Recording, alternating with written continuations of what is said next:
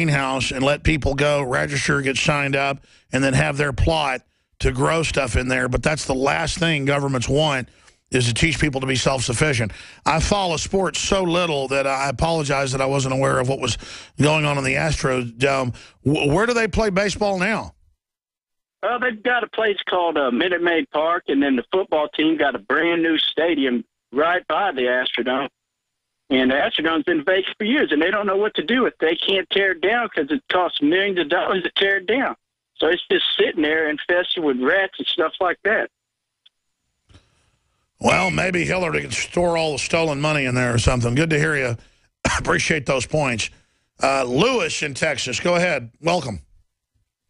Hi, Alex. Pleasure to be on.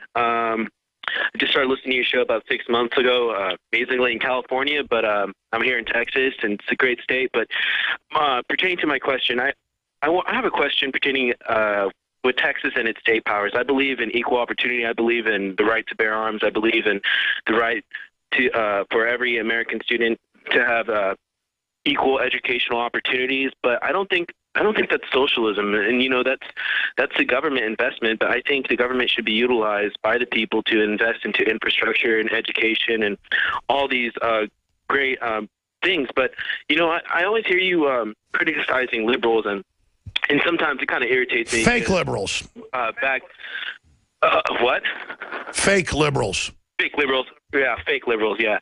I remember because my dad protested against the Iraq wars. He's kind of a hippie, and, I was against the Iraq war because it wasn't the country that was involved in the attacks.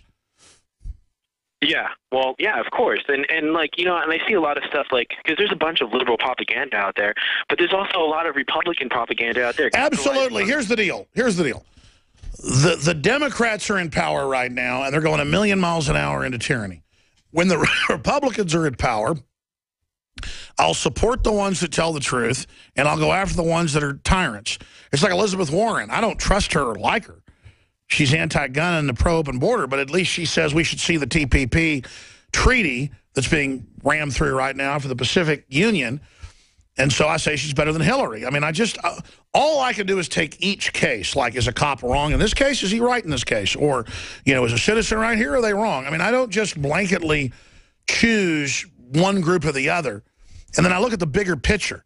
But listen, I get the GI Bill and things like that. The problem is when you get government control of education, what Eisenhower warned of, you get the undue influence of the military-industrial complex to basically give people the scholarships and stuff because they owe fealty to the system.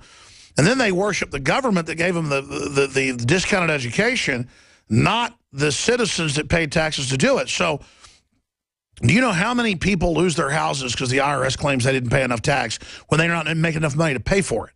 Or how many people get their wages garnished with no judge or jury, and then down the road, but we're going to give some poor immigrant, free hospital and let them have their baby for 30 grand. And it's robbery.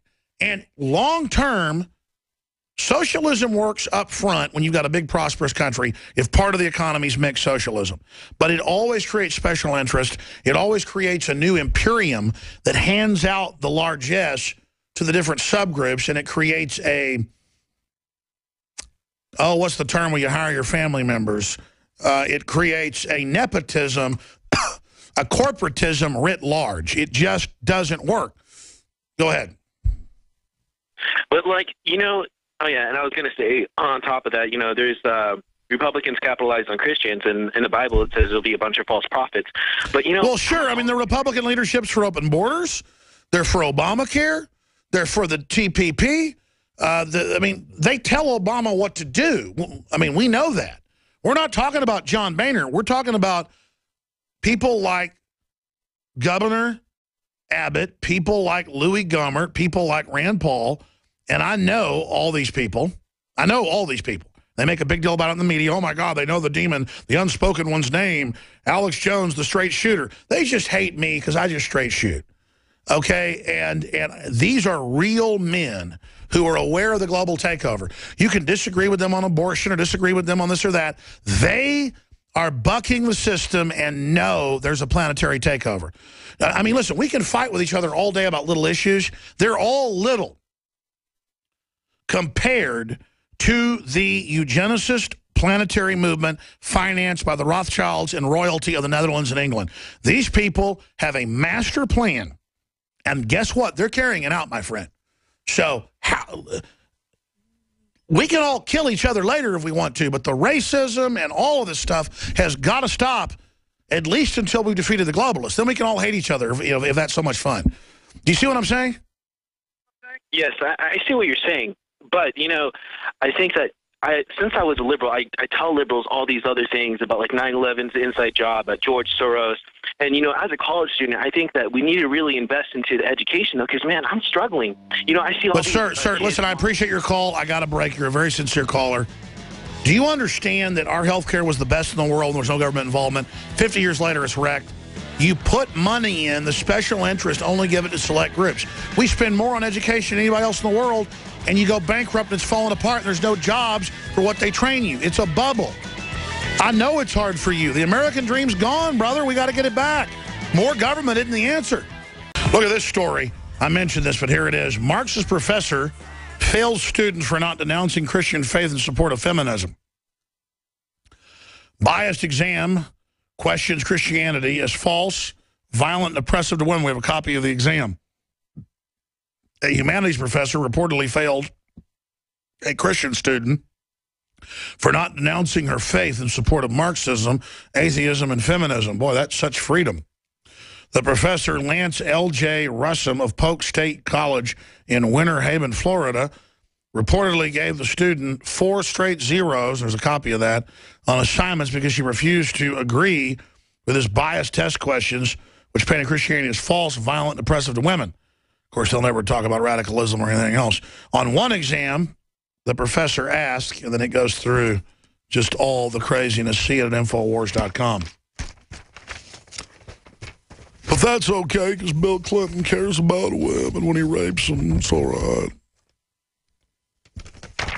There's a really powerful article from George Washington's blog on Infowars.com that I won't have time to cover, but you should go read it. America's main problem, corruption. The cop is on the take. And they're talking about not the average cop, but like the SEC, the EPA. It's a really powerful article with how all the major regulators are like the former heads of the companies that they still own part of. I mean, it's just wild. Speaking of this, it's already started. We told you it was coming. They're like, by 2030, we'll start having driverless cars. They tell you that to make you go to sleep. It's already here. World's first self-driving truck takes the highways in Nevada. State certified 2 Freightliner inspection trucks to mix with regular traffic on public roads. And then they're going to say it went great, and then they're going to roll everything out and say they're better than humans, and then raise the insurance till it's so expensive you can't drive anymore. And then everything is surveilled and tracked and taxed in their own words. The circle is now complete. The panopticon is in control. Humans are domesticated. Planetary extermination to commence. Global plan to merge with the AI initiated. That's it for basic news. I'm going to go to break, come back and take 4 or 5 calls in the overdrive. Briefly,